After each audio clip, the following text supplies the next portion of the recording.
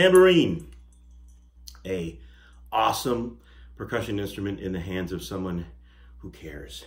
But there are some times when it's not real awesome. So a few basic ideas, thoughts, techniques on playing tambourine. Because even if you're not really a percussionist or it's not your main thing and you're gonna pick one up, you should have some things in your toolkit so you're not constantly doing the Tracy Partridge, right?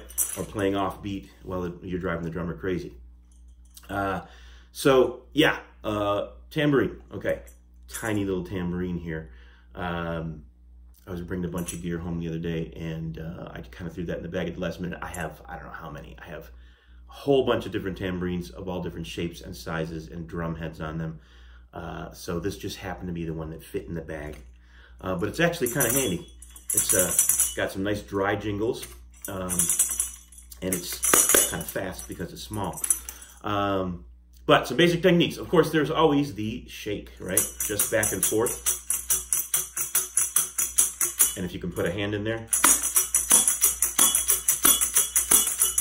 And that works for some things.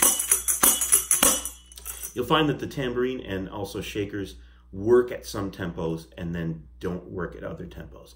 So if it's real slow or if it's real fast and you're having trouble playing along, don't keep trying to jam the tambourine over that groove because it's not going to work, right? Find the right pocket for that to work in.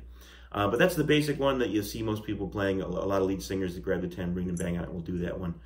But there's some other ways to play, right? You can use it the way it was originally designed centuries ago, thousands of years ago, whenever they came to the fore.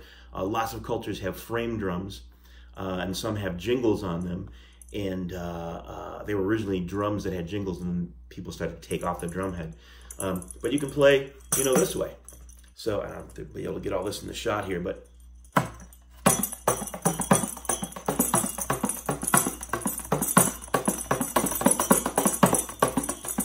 it's like a frame drum, right? You can practice some gospel technique, and it took me a little while to get this, right? So instead of just shaking, and instead of banging or playing, almost like a Brazilian way, right? Pandeiro, you're gonna kind of rock it off one hand.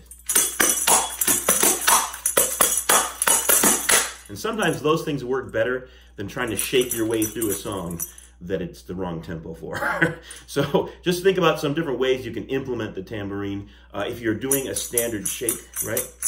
You don't always have to hit on the beat or even off the beat. You can play opposite just by moving your hand.